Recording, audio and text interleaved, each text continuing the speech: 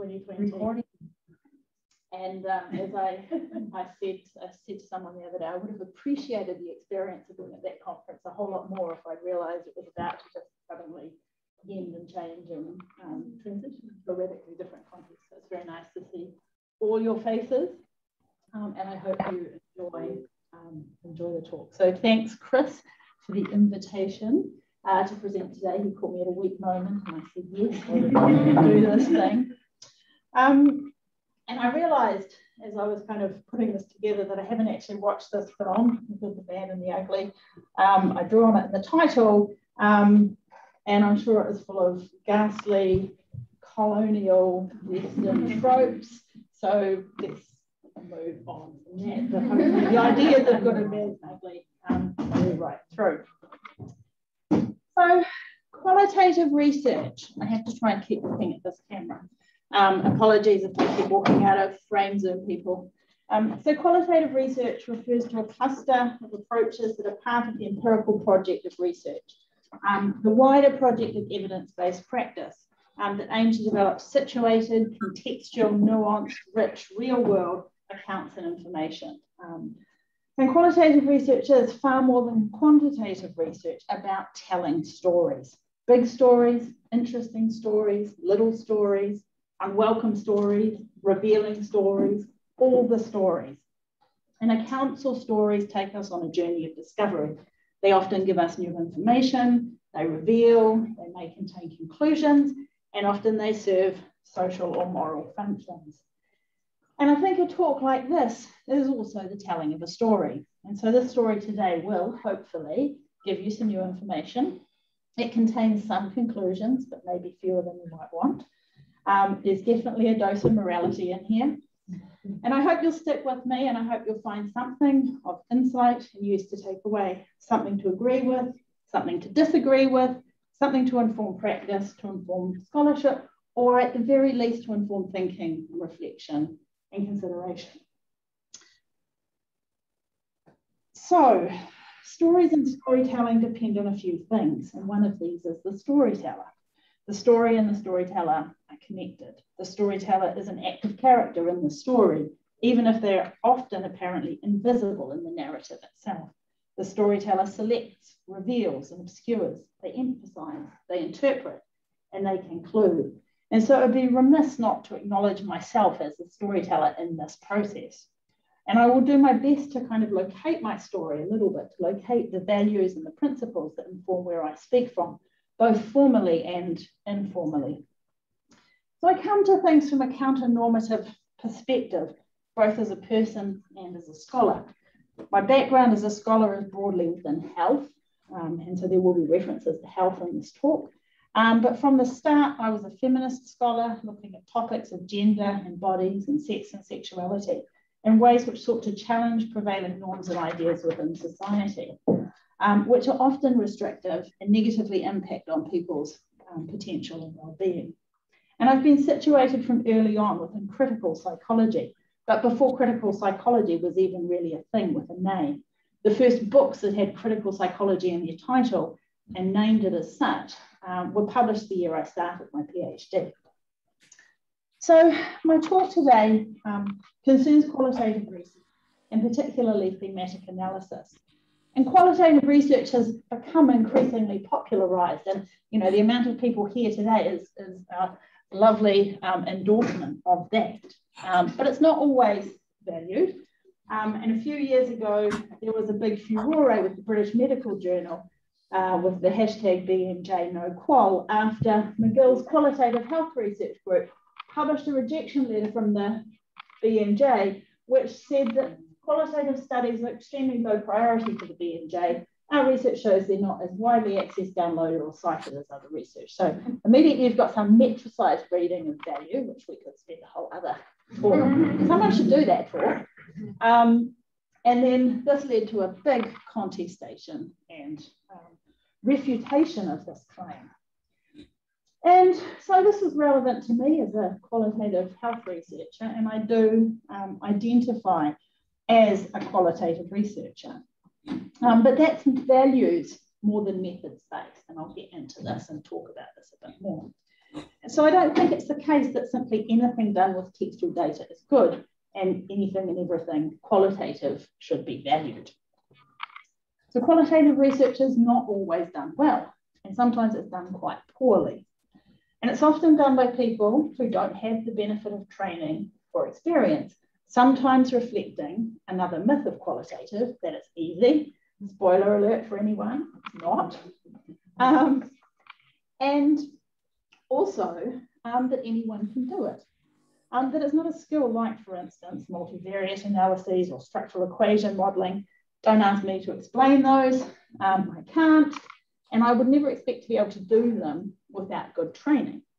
But somehow we often expect people to be able to do qualitative research without good training, or we expect to be able to do it ourselves without good training.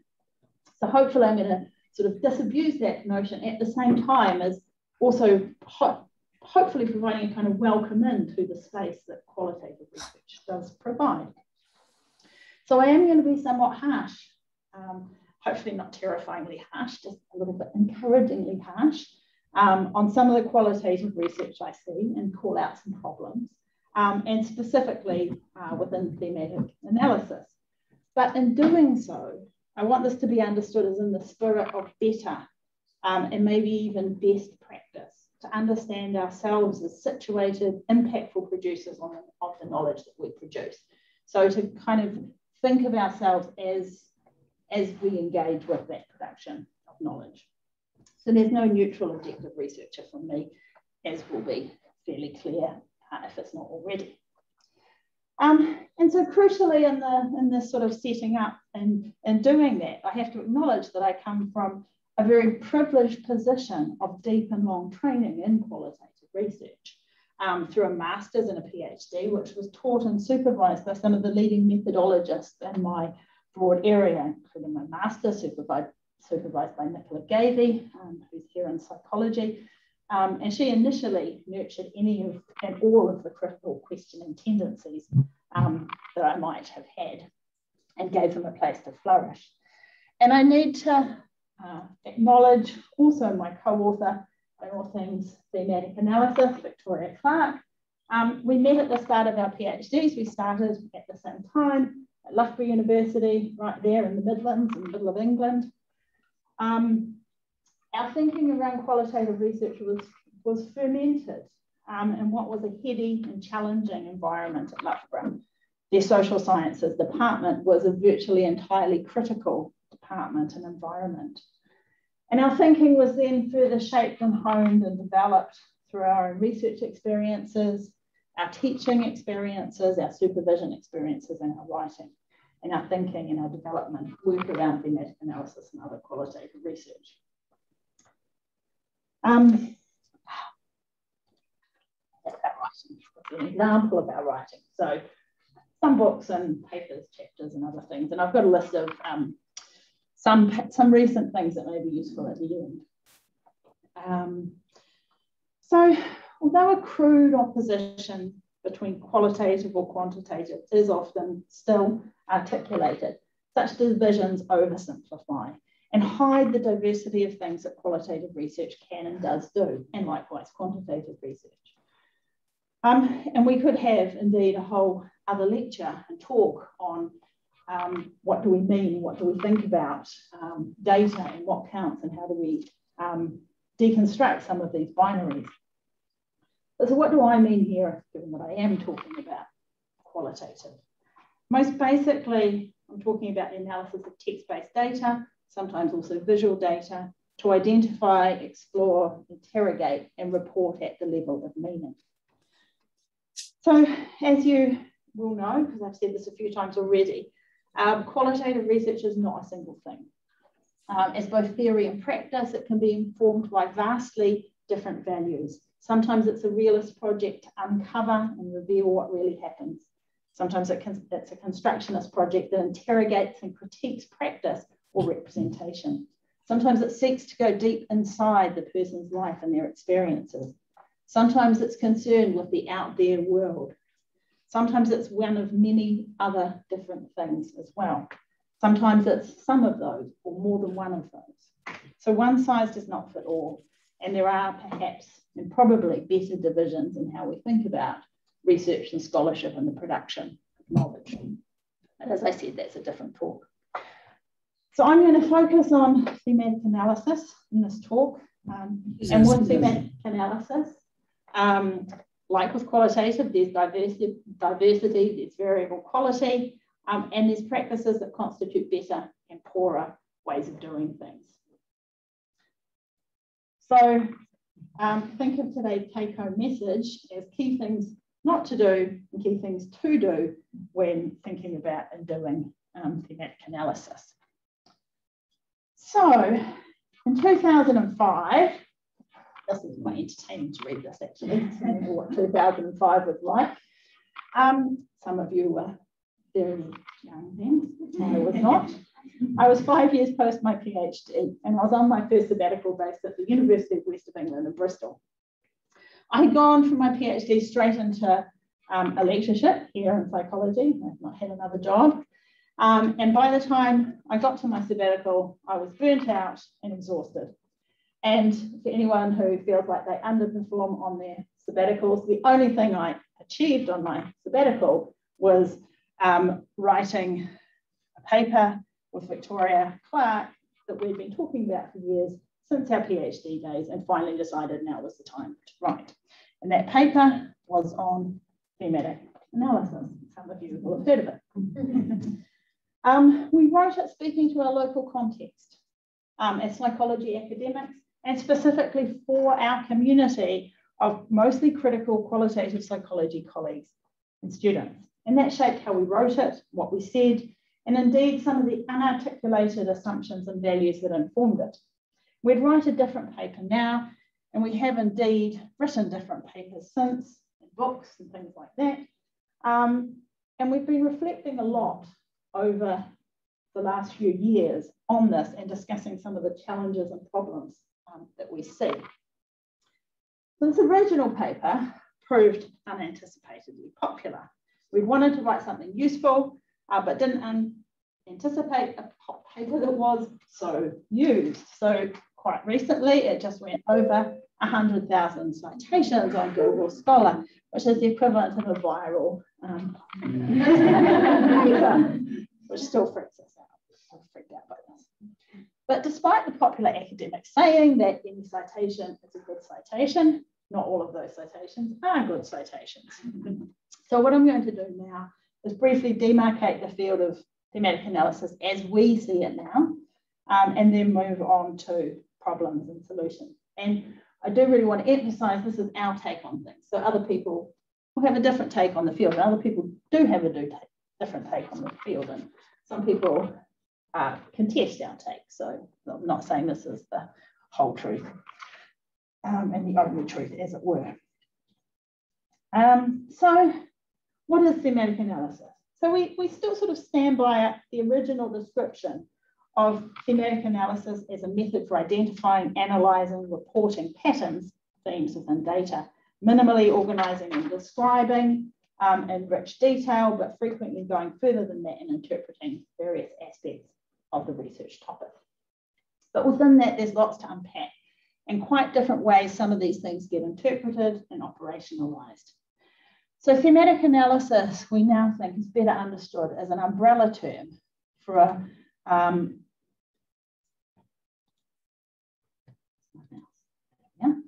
as an umbrella term for a family of practices.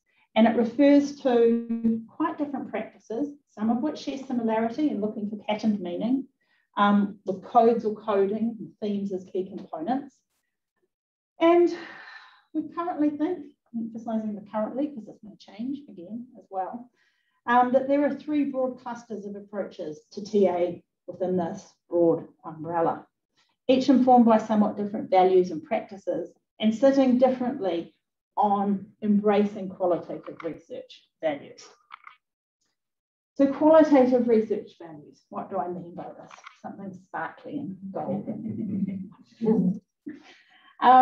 What I really mean is a valuing of the subjective, the situated, the contextual, the idea that we cannot find a dislocated ultimate truth that applies universally when we're exploring social or health, etc. issues. but that there is much to be gained by understanding within context and in understanding the nuance and texture of the rich diversity of human lives, experiences, and things like health and illness experiences within that. The values of broadly positivist empiricism and the search for truth, the need for objectivity and controlling bias, replicability as value, these are not part of the set of qualitative research values. It is not the same as saying that positivist qualitative research and analysis cannot be done. They do get done all the time. There's lots out there. But rather, they don't fit within this broad framework of qualitative research values. So keep in mind, as I kind of talk through some of the different approaches and different ideas and speak of the diversity across TA and qualitative researching, that I also speak from that position of someone speaking from and within qualitative research values.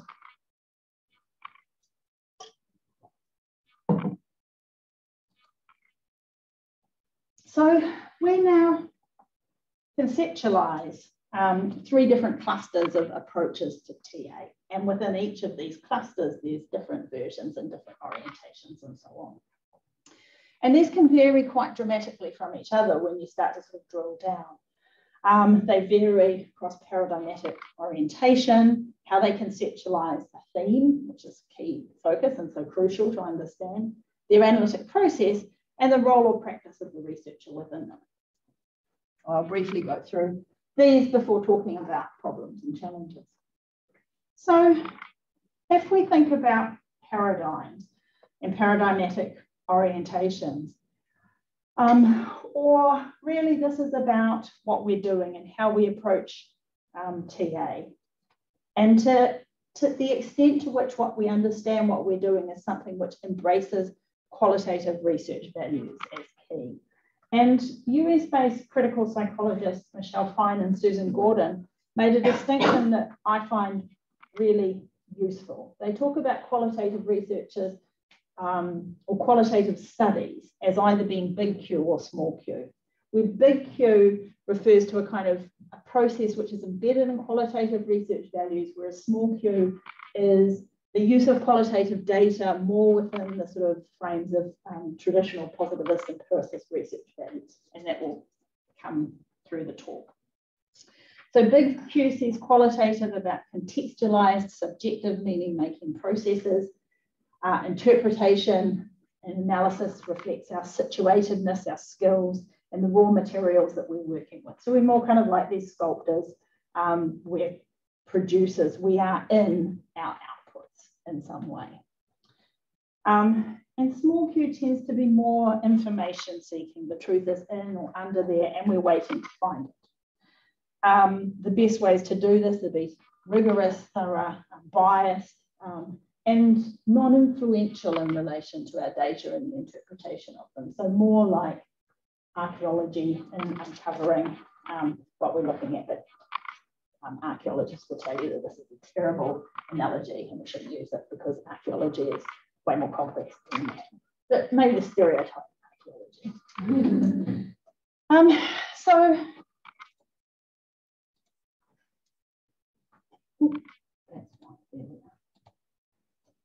What about a theme?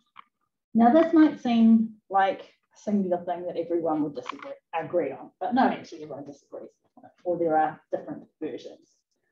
And these versions and the different ways that they're conceptualized are actually fundamentally critical to questions of quality and process and what it is that we're doing and what we're claiming to find when we do our analyses. So for some, themes reflect the clustering together of information related to a topic or a domain of meaning or interest. What unites the data within a theme is not meaning, but rather the focus of the topic or the data. So to use an example from a current project of mine on healthy eating, when I say current project, I mean a project that's been going on for a long time and I haven't analysed any of the data of yet, so this is my hypothetical topic summary theme. These topic summary themes might include something like costs of healthy eating or definitions of healthy eating, Within each of these, there might be quite variable and sometimes even contradictory meanings expressed, like healthy eating is seen as expensive, or healthy eating is affordable if you just prioritize it, those sorts of things. And there's been some good discussion about whether these sort of theme as topic summaries represent a meaningful and useful conceptualization of a theme, or whether they are underdeveloped and not fully realized themes, effectively analysis forestalled. And the type of theme that critics of these sorts of themes advocate for is what you might call a fully realized theme that captures a pattern of meaning in the data united by a shared idea. And we're critical of this idea, so we situate ourselves within that kind of group of people. So our idea of a theme, and many others, is a pattern of shared meaning or ideas or concepts. And I like the idea of the analogy or metaphor of a galaxy or a solar system, a cluster of related ideas, meanings, articulations, expressions, assumptions, statements, and so on, that all revolve around something that holds them together. This thing here at the core. A core idea they all fundamentally share, and this core idea might be something that's very semantically expressed, very clearly articulated, or it might be something latent, an assumption, a conceptualization, a framing of an idea or a concept. Something beneath the surface, not immediately transparently obvious. So within this idea of themes, themes are built of smaller meaning units, codes that unite data that might otherwise appear on the surface to be quite disparate, or where meaning occurs in quite varied and unexpected contexts. So related to a topic like healthy eating, a thing within this conceptualization may be something like it's basically killing you, which would capture an articulation and a construction of anything other than healthy food, whatever the definition of that might be, and that would probably be and is quite variable, but as effectively life-removing rather than life-sustaining. And you get, I've made that up as a theme, but it is an idea evident within healthy eating, my healthy eating data sets. So, different ideas of themes and different kind of ideas of analytic process as well. And how things like coding and theme identification or theme development, language matters, are tackled. So do you take coding as a process for identification of information relevant to an area of meaning or an object of analysis? Do you conceptualize and identify things early on in an analytic process? So coding is used primarily as a way of identifying those. And tools or techniques to help this include code books and measures to check accuracy or reliability and so on. Or do you treat coding and theme development as organic developing processes, evolving through the engagement of the researcher with their data? So codes, themes ultimately are not predeterminable in advance of ongoing analysis. So the analysis is more like an adventure where you don't know the destination or indeed the journey that you're going to take to get to that destination. And then there's also different approaches, conceptualize themes in quite different ways. So some almost conceptualize themes as analytic inputs. They're developed early in the analytic process, following some data familiarization or first steps in the analytic process, and they guide subsequent data coding. And sometimes they're conceptualized as outputs. I hate the language of outputs, but I'm going to just use it. They're developed later in the analytic process. They represent the outcome of coding and theme development processes. And they're not something which are predetermined or early determined or early identifiable. And there's a bit of an overlay between themes as topic summaries and input kind of conceptualizations of themes and themes as galaxies and output type conceptualizations and approaches to do it. And these things matter because they guide what you do and how you do it and how you do it well. So understanding these differences matters. And these also connect to how you conceptualize what it is that you're doing when you identify a theme. Is a theme something which you somehow implicitly conceptualize or imagine as kind of waiting to be identified, waiting to be discovered? It's kind of like buried treasure, which when you find it's like, yay, hopefully it's good and worth waiting for. Or do you conceptualize them as actively produced by the researcher? This isn't about making up themes and that sort of thing, so much as seeing theme generation as something that occurs at the intersection of the data, the researcher's interpretive frameworks, prior training, skills, assumptions, identities, locations, and so on. So within this idea, you wouldn't imagine that different researchers would necessarily produce the same analysis from the same data set, because they're different people coming at the data set in different ways. Whereas within this conceptualization, implicitly, there are themes to be found, and you can be better or poorer at identifying those. And so that brings me to the final and main also conceptualization of that sort of varies across these different approaches to TA, which is the conceptualization of the TA researcher. So across different forms of TA, researchers are conceptualized as engaged in a process. This is kind of a universal thing, that we as researchers engage in a process of managing our subjectivity. But how researcher subjectivity is managed and how it should be managed varies quite drastically. So it ranges from embracing, recognizing, and reflecting on your subjectivity as a researcher, finding ways to robustly incorporate that into your practice for quality outcomes, to developing systems to control for researcher subjectivity or bias. And so using multiple coders to get more accurate coding, or code books to guide the process, are often framed in terms of those sorts of terms. And so this is an example of this that came in response to a paper that we've written. The authors should discuss how they attempted to avoid bias in the analytic process. So it's a kind of very commonly kind of articulated concern. And it's absolutely appropriate to some forms of thematic analysis, but not others. And needless to say, we didn't discuss how we attempted to avoid bias. Because it didn't fit with the approach to TA that we were using. So what I'm going to propose is that to do good thematic analysis, we need to embrace an explicitly values-led approach to doing TA, regardless of what those values are, whether they're more positivist empiricist values, whether they're critical, qualitative values, whatever they are, that values are acknowledged at the start, and we think as thematic analysis researchers of what those values then mean in terms of practices and the choices we enact in our research process. So this means understanding that whatever we're doing, whether we're being objective, neutral, unbiased researchers, whether we're being situated, subjective researchers, no matter what it is, all of those things are shaped and led by values.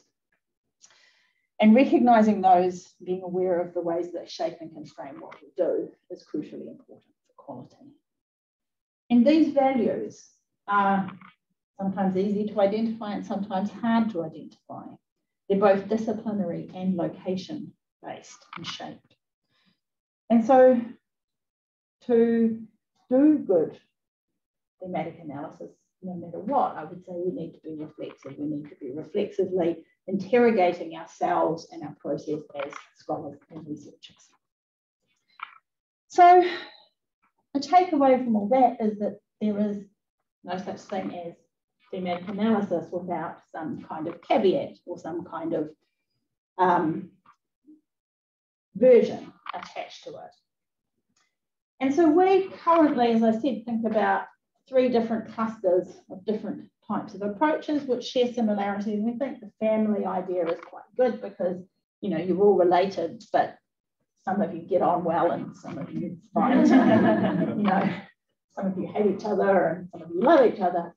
And those things can shift and change as well. So these have some similarities and some differences. And I'll briefly kind of talk about what we kind of, the approaches that we're broadly kind of describing with them. And then mostly I'm going to talk about reflexive TA.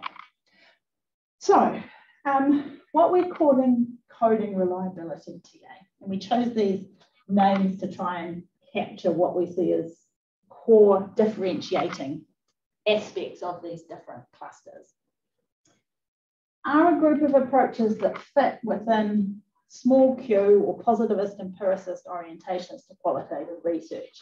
And we're ensuring a reliable and unbiased process for coding and theme development is central.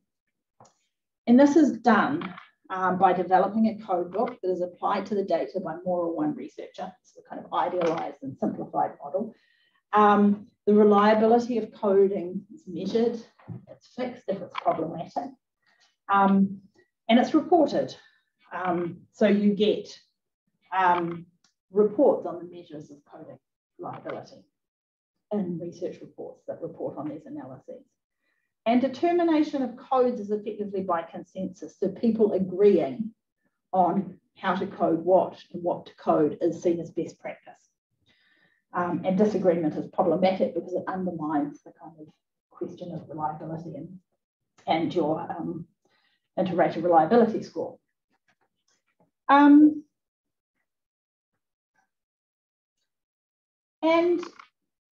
within this, coding is seen as a process primarily for the identification of themes. So as I talked about earlier, themes themselves are often determined or decided before coding, and coding is the process to identify the evidence for the prevalence of the existence of those sorts of themes within the data set. And themes are often clustered around topics rather than patterns of shared meaning. So that's kind of a gloss for coding reliability approaches. And then we have a group that we would call codebook TA, and these approaches are often about themes, but they're often not called thematic analysis, but they're kind of within the same family of approaches. So they include approaches like template analysis and framework analysis and matrix analysis. And these approaches are underpinned by qualitative research values, but they retain the sort of small Q or coding reliability concern for structure in the analytic process. So they centre on the development of some type of codebook, a matrix, a framework, a template, and so on, that is used to then shape and guide the coding process. And the process of theme development and theme review. So there's often a pragmatic consideration that leads to the kind of application of these different things. So often this work comes from applied areas, often health research, policy research, looking to work with teams of people, sometimes inexperienced researchers, and generate relatively efficiently actionable outcomes and useful findings.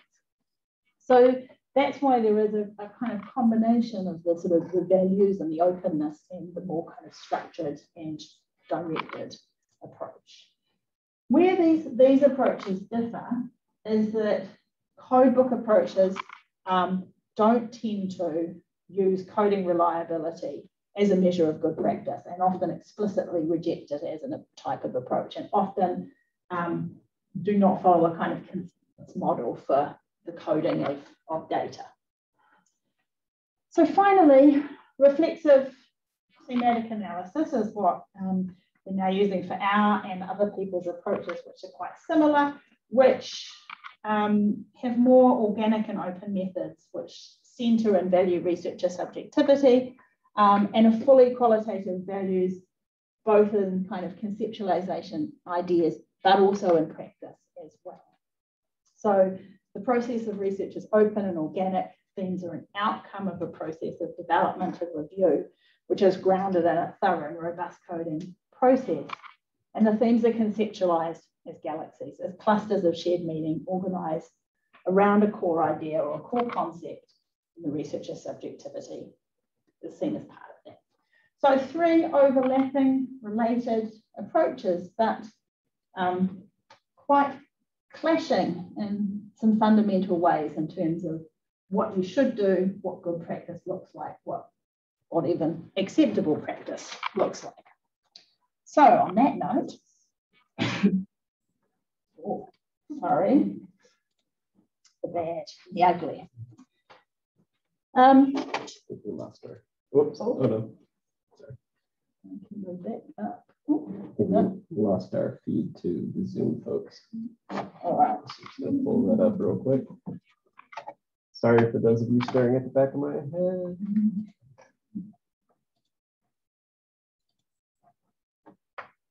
This screen isn't working, which is why I'm trying to, not very good spatially, trying to translate across directions. Okay, so having said all that, that's a very long setup to now get to the problems. So clearly, we haven't read all the papers that have cited our work. We would not have time to do that, but we have read some of them. And through some of that reading and through people sending us things and saying, look at this, we have started to see patterns of things that we see as problematic and how people claim and describe what they do in relation to thematic analysis and thematic analysis specifically. And we see this both as a conceptual thing, but also as a quality thing. And quality matters because we want to be doing good research. We want to have good processes. We want to have conceptually coherent work. We don't want to set ourselves up for dismissal by the BMJ, for instance. Terrible, limited, useful, qualitative stuff. So we spent quite a bit of time thinking about this and working on this, and we've written a paper which is about quality. So this will draw on the key things we talk about in that paper. So that's listed at the end in case you feel like we need to remember what these are. So in thinking about the process of identifying these sort of patterns in the problems, we also thought about, that question of quality more widely and more generally. And so I'm going to outline some of these problems, and these connect to things I've already said. So I've already set you up to understand why these are problematic. Hopefully agree with me, but don't have to because writers, TA. And then I'm going to finish up with a discussion of how we can collectively and individually work to quality TA. And although this is critique, so this is kind of like, it's a really tricky thing to do because you might be sitting there and you might go, oh no, I've done that. That terrible thing, I did that last week. So the purpose of this is not to name and shame. The purpose is not to blame people if they have done these things unwittingly. As I said at the start, I've had a lot of training and time to think and write about qualitative research. Not everybody has. And so instead of kind of thinking about this as naming and shaming, we're hoping that it can be framed as a way to encourage reflection on what we're doing and why we're doing it and how we're doing it and how we write about it. How we write about it is really important. I'm going to come back to that at the end. And also to recognise that we're not always operating in circumstances that are of our own making or are ideal. And so, there are numerous times when I've navigated a review process for publication and have ended up doing things which go against, something I would say this is what we should really do, but in the circumstances, needs must, as it were. So there's often moments of compromise, but hopefully a takeaway is that those should be knowing compromises rather than unwitting compromises. So, I'll try and keep this in there. Right, we've had a preview of this. The first mistake or error or bad analogy is assuming that TA is just one thing and simply writing about it as if it's one approach. And we get that there's much more in the space of we're much more in the space of thinking and writing about TA than most people are. And when we wrote about it first, we didn't make any differentiation. But lots of our writing and thinking about this since has done this. But what I think you still see inadvertently is saying, I used this method, thematic analysis, but no clarification on which particular approach or how it aligned with the assumptions of one type of approach or the other. So we encourage TA researchers to clearly demarcate which approach to TA they're using. And to be clear in how they frame and describe TA, that it's not just a singular or generic thing, and that they locate the particular approach they're using and cite relevant literature that fits with that approach rather than a range. But also, if you are drawing on different approaches, explain that, be clear about why that is and how you're doing it and how it works for what it is that you're doing it. So it's being, I guess, knowing is a key kind of message, being knowing in what you do and how you do it. I think that's really important, that I'm not sort of suggesting these are things that are set in stone and can never change and there's no variation possibly from it with qualitative values at all, but rather being aware. Second, none of you would ever do that. And I wish this really were a joke, but it is the most generous interpretation we can make of some of the things that we see.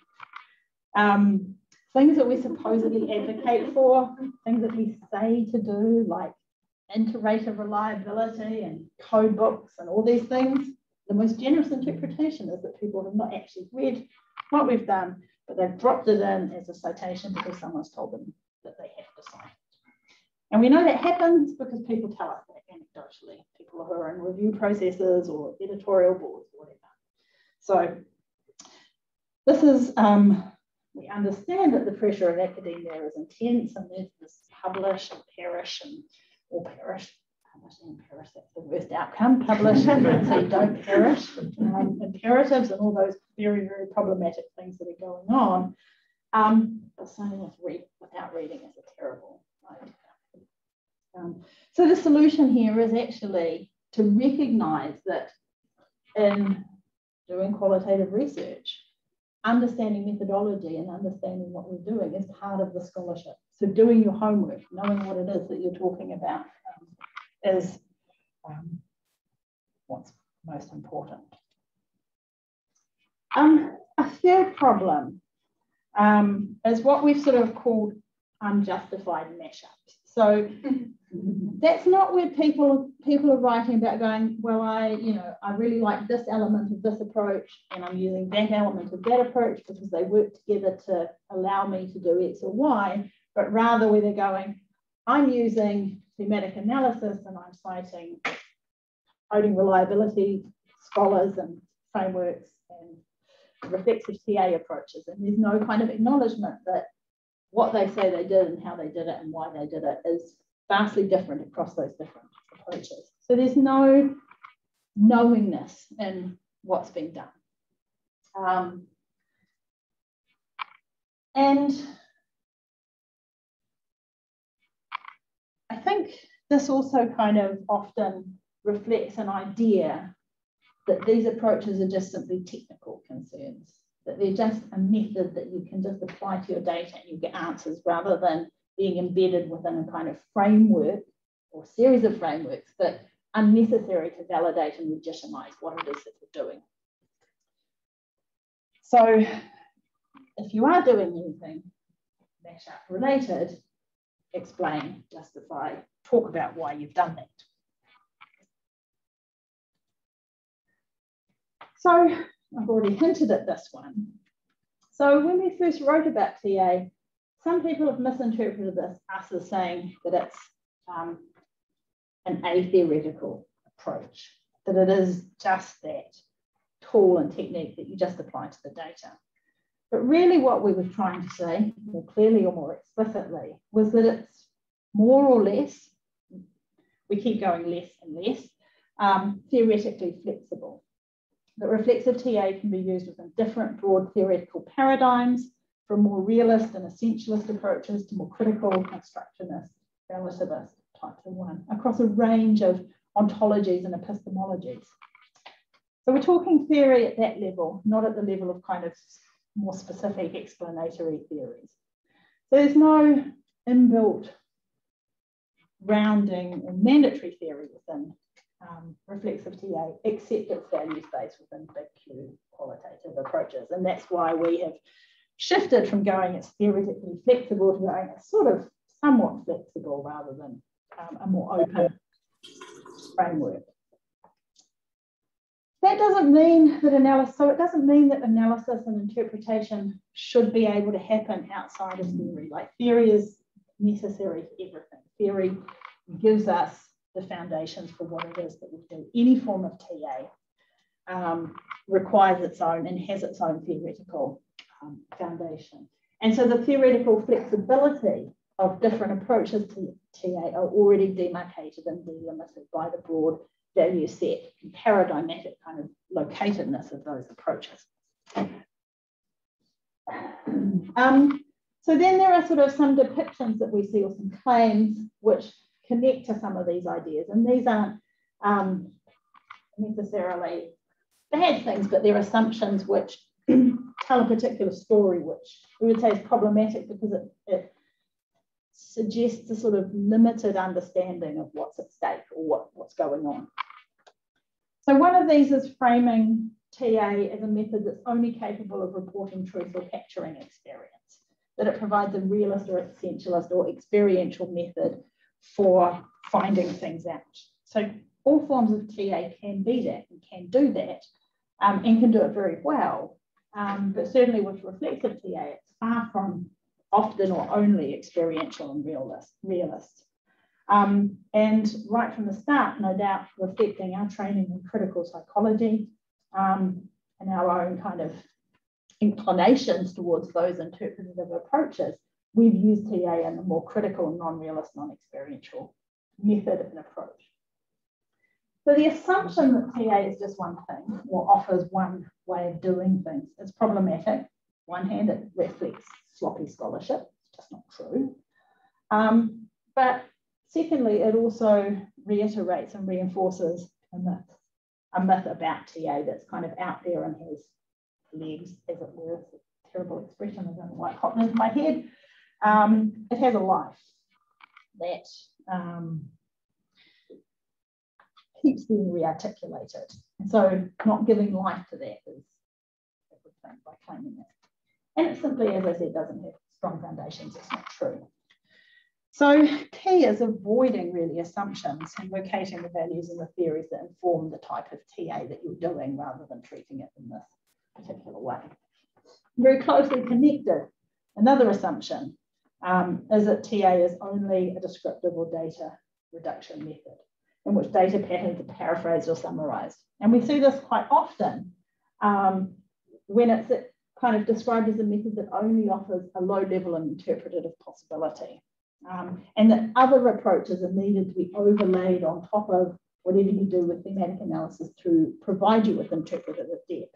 And most commonly, what we see is that this is either grounded theory or narrative analysis. But it's really an impoverished conceptualization because it situates TA just as sort of pragmatic data management process, and then interpretation as something which happens somewhere, some other time, some other way, some other how, through grounded theory or narrative analysis and so on. And we see it's problematic for two reasons. And the first of these is that description and interpretation are positioned as separate and distinct activities. And that reflects to some extent the kind of traditional idea of results in the discussion section, rather than seeing those two things as meshed together.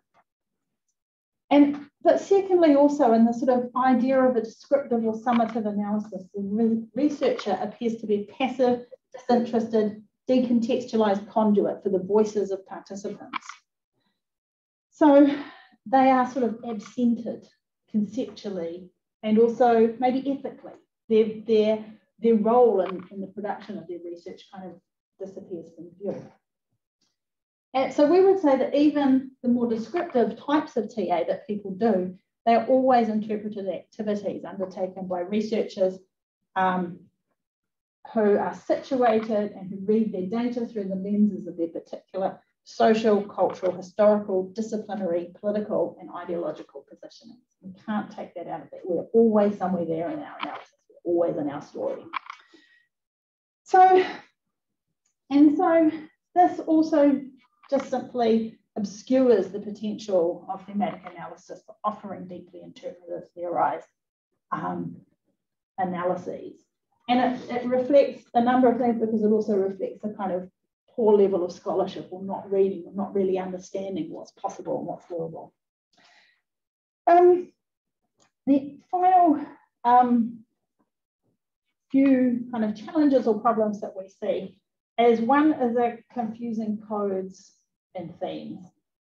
So there's no absolute or total conceptualization of codes or themes across TA, and codes and coding work in different ways, with different relationships to themes across different styles of TA. Reflexive TA, we see codes and the coding process as the building blocks for developing the analysis. And we originally used the kind of metaphor of bricks, codes, bricks, and this is a stone house and a brick house, but you'll understand, and that the different bricks build a wall, and that wall is your theme, and those are your codes, and so on. But that's sort of a bit too linear and a bit too problematic. I think an idea of a kind of multifaceted prism is a better way for thinking about it, that codes reflect different cut aspects of a crystal, and the theme itself is multifaceted. It has many, many different elements. But the codes that will bring you to this are not known beforehand, are not predetermined, and you don't know what this is ahead of time. So we often see themes being reported that are just single facets, single ideas, single units, rather than this kind of rich, multifaceted thing.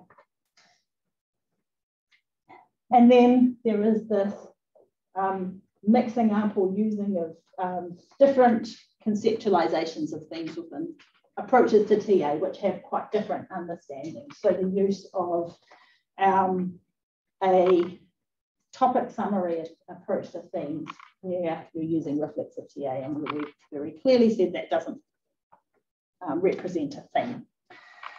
So again, many of these challenges or problems are interconnected. Coming to the last couple, these are possibly the most important two.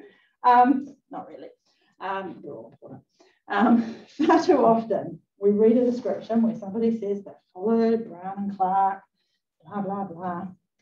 And then they report that their themes emerged or some variation.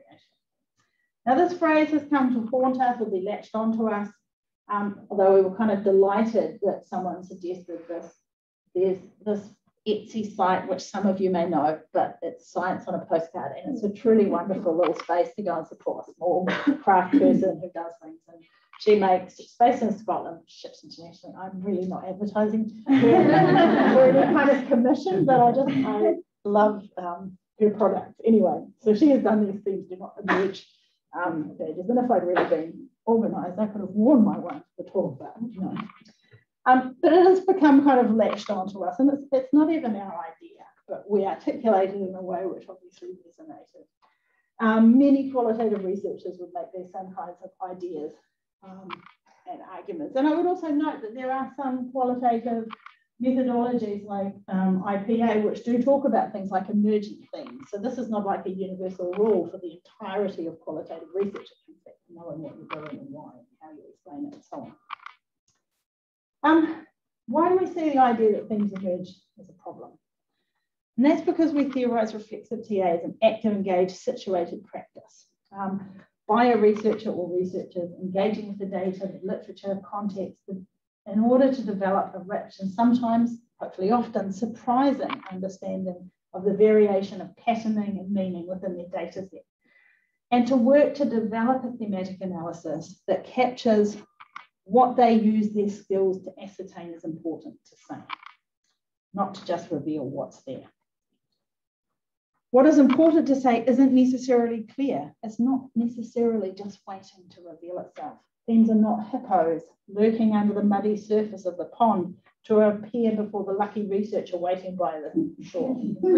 So understanding that is fundamental to understanding what reflexive TA is about. So the final bad thing to do is just uncritically accept what we say. That includes what I'm saying. This is kind of both silly, but also sort of deeply serious, because we often read things which say, I followed Braun and Clark's 6 phases to do my analysis. And this kind of idea that we just follow rules and we just sort of do things that people tell us to do reflects a process within that's really criticised within qualitative research called kind of proceduralism, that we follow procedures rather than treating method and methodological practice as an active, situated, engaged process of knowledge production, a storytelling process that we're part of. And so to do good reflexive TA requires a thoughtful, considered, active engagement. And it's the lack of that, or the lack of evidence of that in write-ups that is problematic, that's trouble to us. So be a thoughtful researcher. Don't slavishly follow what people like I say in talks. Think about it as the title of one of our earlier papers say, is like we've provided you with a compass and a map to navigate an adventure rather than a packaged holiday deal that you just go off and enjoy. That was back in the day, that worked, right? Anyway, so reflect critically, like I am aware of the time, and I am now at the end of slides. So how best then to not do these things? How can we do good TA if we're going to use it? And to be clear, we should not all use TA all the time. There's a whole cluster of approaches that give us access to different things, and we should enjoy and experiment and play around with what it is that we want to know and how best to kind of come to it. But if we are using reflexive TA or TA, how should we do it well? The first is about us as researchers, recognising that we're making choices. We're always making choices, whether they're deliberate or not. And thinking about those choices and what particular values or ideas or ideals are underpinning those choices, and are they important, and what's important and what's not important, what's crucial and what's a maybe or an if, and go either way. But most importantly, being clear about those choices, that they were choices, that we made these decisions and we did these sorts of things. The second is about actions. So how we conduct the research that we do, working on processes and practices in ways that have integrity, that are thorough and robust, that are conceptually and methodologically coherent. Or if they aren't, for whatever reason, that we justify and explain why they're not, and why that's okay, why that's good even. So this isn't about following rules. It's about understanding what you're doing and how you do it, and what does or doesn't work with the approach you're taking, and thinking about that and adapting and evolving and changing if you need to, or as you need to, as you go along. And the third of these is about description. So this is about how we write about what we did and how we write about the outcomes of our analysis. So ensuring that our method or methodology sections are not generic, bland descriptions that read like could be used for 7,000 other studies, but rather that we talk about what it is that we did and the choices we made and how things actually looked in the doing of what it is that we did, and so on. Not suggesting you put it all in there, because methodology sections are always post hoc productions that leave things out and tell a story in a way, but rather you shape it to the specifics of what it is that you've done and how you've done it.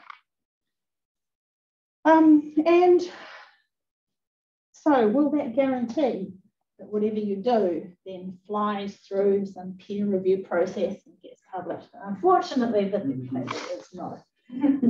But if you have explained what you do and you have got a good foundation for it, you're less likely to be told to describe how you control for bias in your research process or those sorts of things. It might still happen, but you'll have tools and techniques and understandings at your disposal to resist and to counter and to challenge those sorts of things. And when you do have to make compromise, as we will do, you will understand what those compromises mean and why, and how you can best navigate that within the context of the publication that you're doing. So that's the ideal. Doesn't always happen, but if we do want to do TA that reflects the good rather than the bad in the AV, I think coming back to this foundational point about what are the values that are underpinning what we're doing and why is invaluable. So they give us the scope to operate and they delegitimize certain things. So thank you very much for listening.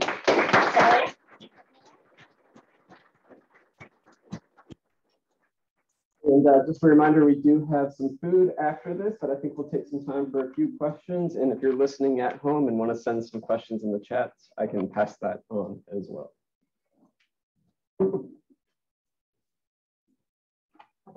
This is some resources. Just putting this up here so you can see the list. Okay.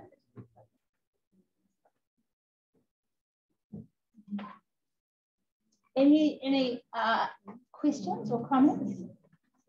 Yes. So I was just thinking back about the BMJ comment you got, and so like one of the things that psychology has done fairly well in the last few years to gain some credibility has been like all those open science practices and things like registration. And there's some discussions recently about registering qualitative research as well. And so I was wondering what you think about that for thematic analysis, and if you see that as something that could help with credibility or things like that, and possibly if you thought about doing this in your work or with your own students. It's a complicated answer. It's a good question. So the question of pre-registration for qualitative, I think it can work for projects which are more sort of positivist oriented, more experientially oriented, or projects that have a sense of what it is that the purpose of the research is about and why, and a whole lot of things. I think it's more complex, way more complex. And I'm saying this from not having, I will say I have dabbled at the edges of these debates rather than dived right into them.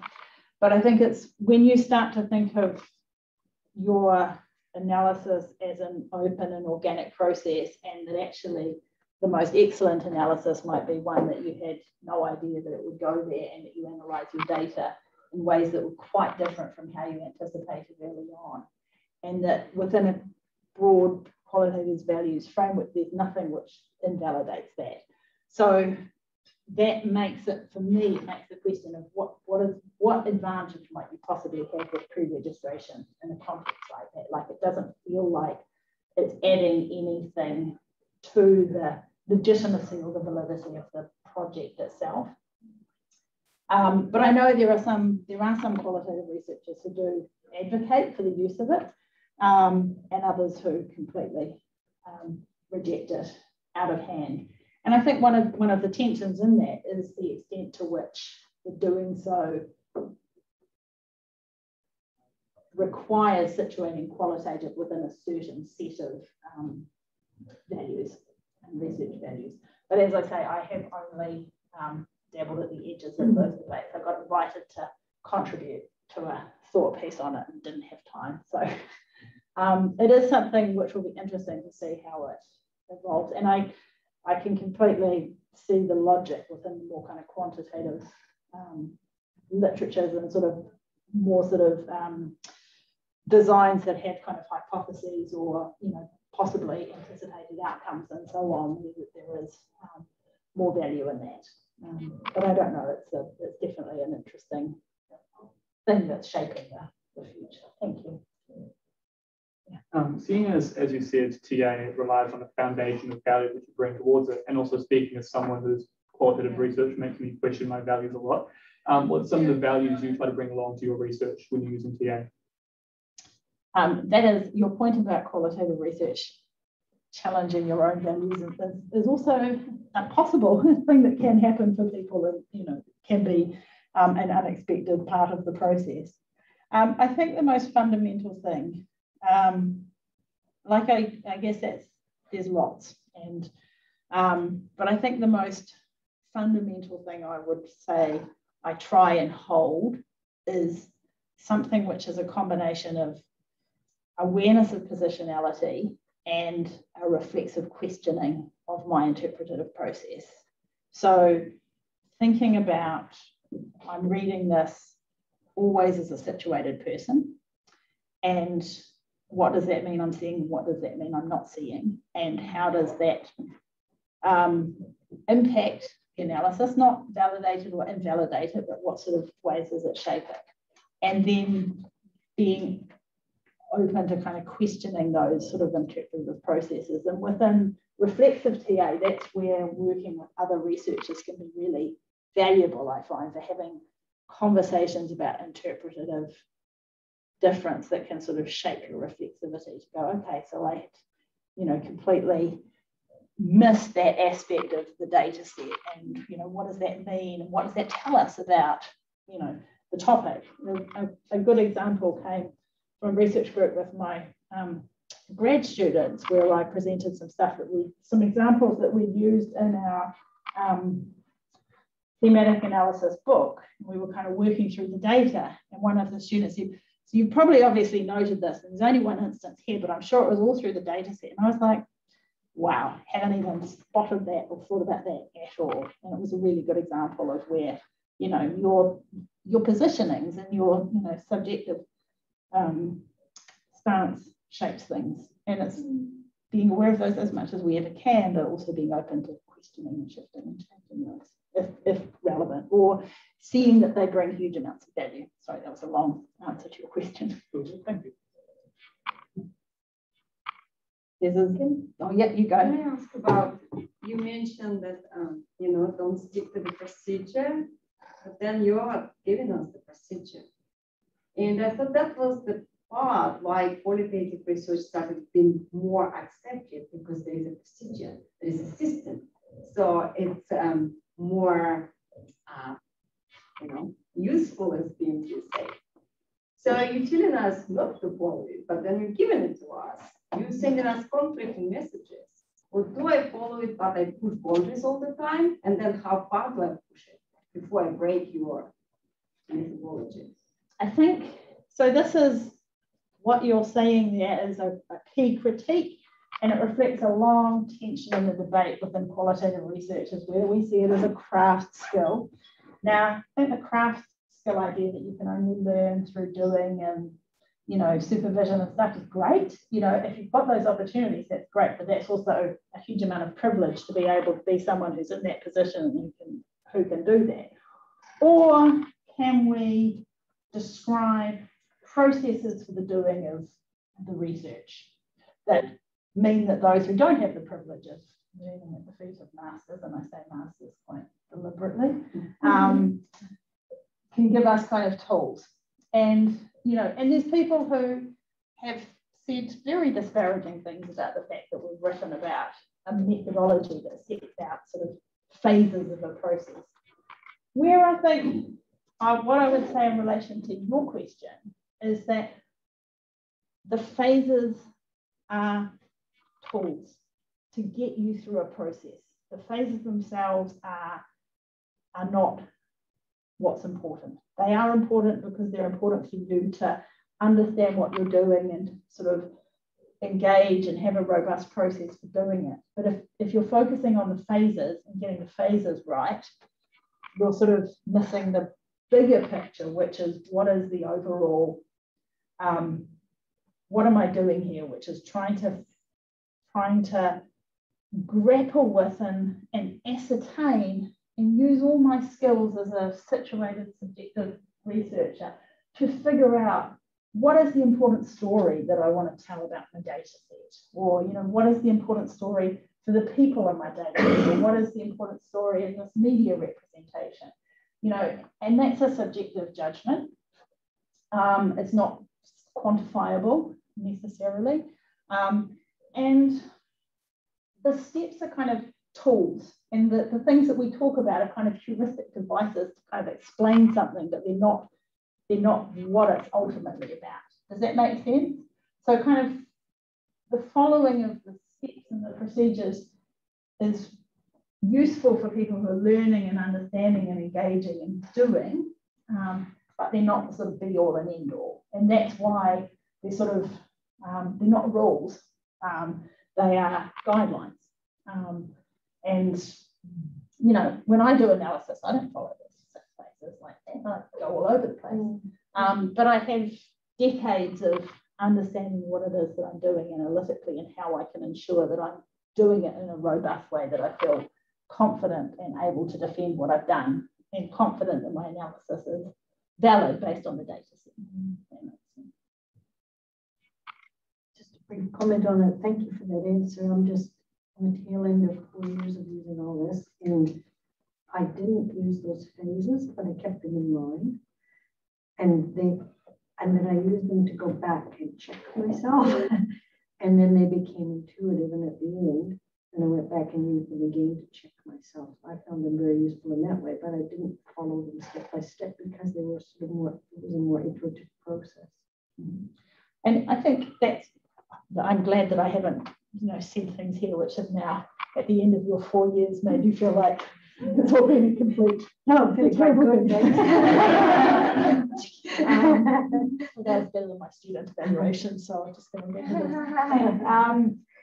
so I think, yeah, I mean, I think that's the case. The process is iterative and open, and it is about being thorough and rigorous and kind of understanding the conceptualization of what it is that you're doing. And these are kind of tools and techniques to get you there, but then those tools and techniques aren't the, you know, you can apply those 6 phases and you might do a terrible analysis, but you might not apply those 6 phases in the exact way that they're described and do an excellent analysis.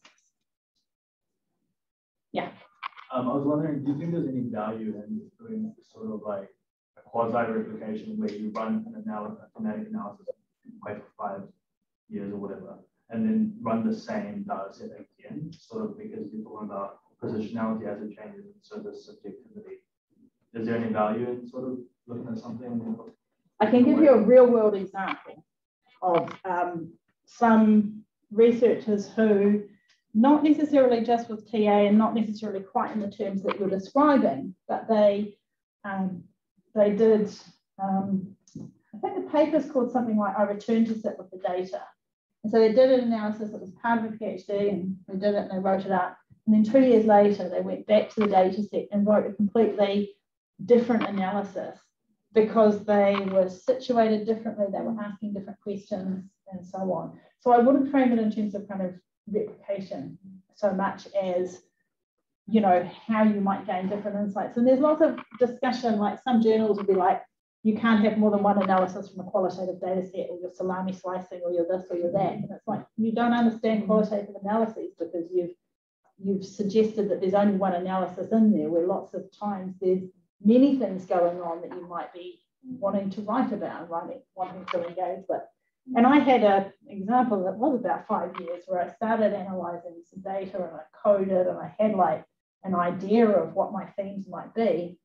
And about 5 years happened. Eventually I got back to the data set and my analysis was completely different because it was richer and it was way better than it would have been 5 years previously, I think. But you know, and so that happened, but it's always going to reflect where you're at, and you know, and I mean, let's talk pragmatically, what time and resources and things you have available to you. But yeah, I wouldn't frame it in terms of one being right or wrong so much as, you know, what questions do you ask and what do you get out of it and what do you bring to it? You know, as you say, 5 years later, you're a different researcher, you're a different person. All right, awesome questions. Thank you, everybody. Let's give another round of applause. Sorry to people that I didn't get to your questions. And please do stick around, socialize, chat, meet somebody new, have some food, enjoy.